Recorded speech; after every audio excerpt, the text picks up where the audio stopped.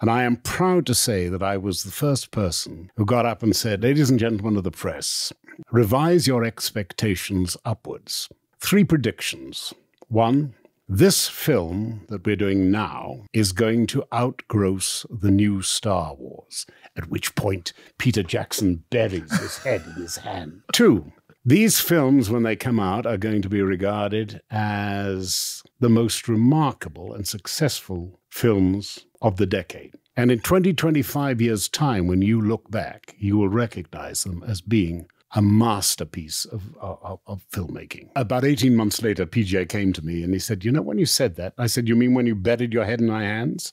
He said, yes. As a matter of fact, the figures have just come in and we've just outgrossed the new Star Wars.